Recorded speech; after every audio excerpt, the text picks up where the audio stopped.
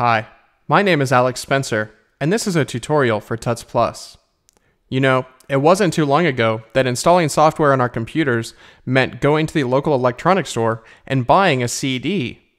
Nowadays, most software is found online, either through app stores or third-party websites.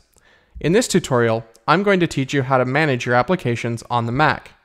So I'll be showing you how to install applications from the Apple App Store, remove those applications if they don't meet your particular needs, set up your Mac to allow third-party applications to be installed, and I'm going to show you how to install those applications from the web or other sources, and then I'll show you how to remove those applications if they don't suit your needs as well. As a note, to make this tutorial a bit easier to digest, I will be breaking this particular training into multiple screencasts. This will make it much easier to play one at a time and hopefully make a bit more sense. Let's get started. By far, the easiest way to add applications to your Mac is to install them via the Apple App Store. The Apple App Store comes baked into your Mac operating system and should be available on your dock. I'm going to move down to my dock and click the App Store icon.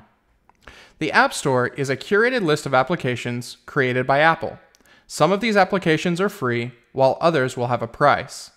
Developers can apply to have their applications listed here in the store. They'll set the price, but Apple will take 30% of their sales. I will choose an app that I would like to install, like Parcel. Here, I can see a description of Parcel, what's new in the latest version, and if I click these more links, I can get even more information. Below, I can see some recent ratings of Parcel and other apps that are similar to it, and I can also see screenshots. Below that, if I'd like to read full reviews on the app, I can see how many stars each person rated it, as well as the most recent reviews. I'm going to scroll back up to the top and install this app by clicking the blue Install button. Apple may ask me for my username or password at this point, depending on how recently I've logged into the App Store, but once I've authenticated with Apple, it will install the app on my computer. I know this application has been successfully installed because I see the blue button reflects the word installed, but I don't see it anywhere on my dock.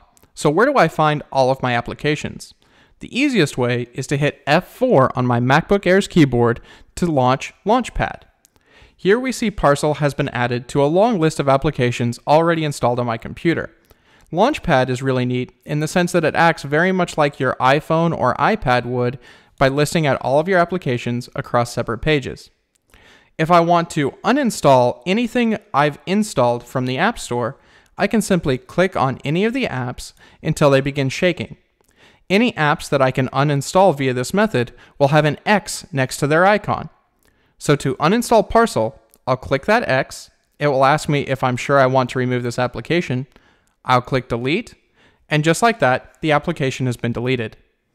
I can stop this shaking by clicking one more time, and I can close Launchpad by hitting F4 on my keyboard once again. Now you'll notice the application has been uninstalled, and the blue Install button reflects that. But what if I'd like to install an application that's not available on the Apple App Store? Skype is an application that's widely popular across both Windows, Macs, iPhones, Androids, just about any operating system out there. So let's see if I can install Skype from the Apple App Store. I go to the search field and type SKYPE and hit enter, and I don't see the official Skype application anywhere. So I invite you to join me for the next tutorial where I demonstrate how to unlock my Mac to allow third-party applications, and then the following tutorial where I show you how to install Skype via a third-party internet website. Thanks for watching.